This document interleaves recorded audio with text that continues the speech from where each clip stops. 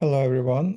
Here's a quick video on the homework 6 filtering spam mails that I assigned. There are 1,000 emails that you're supposed to filter, and just to show you that it works. Um, so I'm not going to share again the API and loading all that.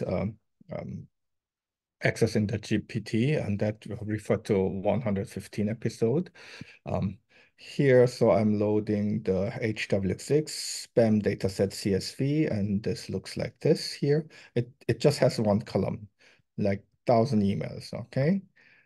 Yeah, so that's what we have. And then I mounted, loaded, and then I am going to use the GPT 3.5 Turbo, not the GPT-4. And currently it is running. All the emails. See, you can see it's still processing.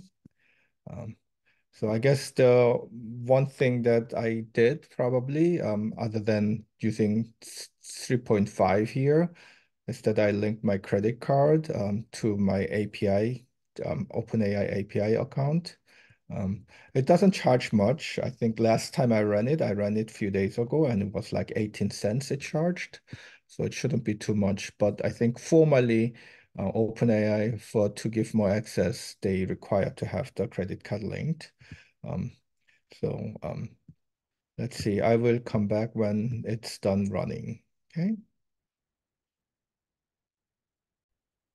Okay, I think it's done running.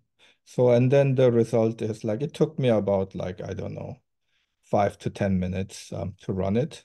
And then this is the result. So it'll get all the email. And then you can, of course, save it if you want to. That does it. And the usage, just to show you, last time I ran it, I think it was here. It was like 18 cents using GPT 3.5 Turbo. So it's not horrendously expensive just to do this spam female filtering for homework 6. All right. Okay, so this is all I got for you. So hopefully you'll also have that run rather than, yeah.